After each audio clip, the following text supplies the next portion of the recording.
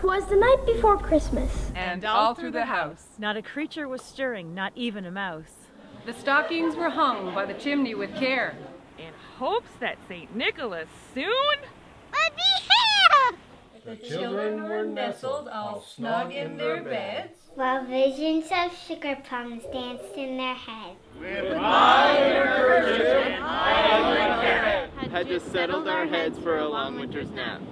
When out on the lawn there arose such a clatter, I sprang from my bed to see what was the matter. when what to my wondering green eyes should appear, But a miniature sleigh and 8 tiny reindeer. with the little old drivers so lively and quick. I knew in a moment it must be St. Nick.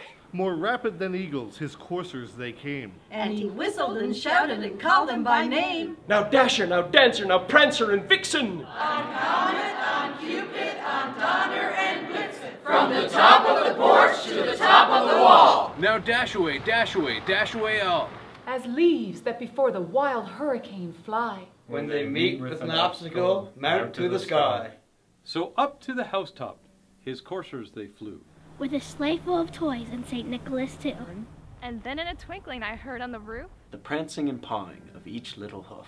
As I drew in my head and was turning around, Down the chimney, St. Nicholas came with a bound. He was dressed all in fur, from his head to his foot, and his clothes were all tarnished with ashes and soot. A bundle of toys he had flung on his back, and he looked just like a peddler opening his pack. His eyes, how they twinkled. His dimples, how merry. his cheeks were like roses, his nose like a cherry, His droll little mouth was drawn up like a bow. And the beard of his chin was as white as the snow. The stump of a pipe he held tight in his teeth. And the smoke it encircled his head like a wreath. he had a broad face and a round little belly, that shook when he laughed like a bowl full of jelly. He was chubby and plump, a right jolly old elf. And I laughed when I saw him, in spite of myself. With a wink of his eye and a twist of his head. soon gave me to know I had nothing to dread. He spoke not a word, but went straight to his work, And filled all the stockings, then turned with a jerk. And laying his finger aside of his nose, And giving a nod, up the chimney he rose. He sprang to a sleigh, to his team gave a whistle.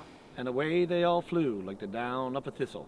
And I heard him exclaim ere he drove out of sight, Merry Christmas to all! And to all a good night!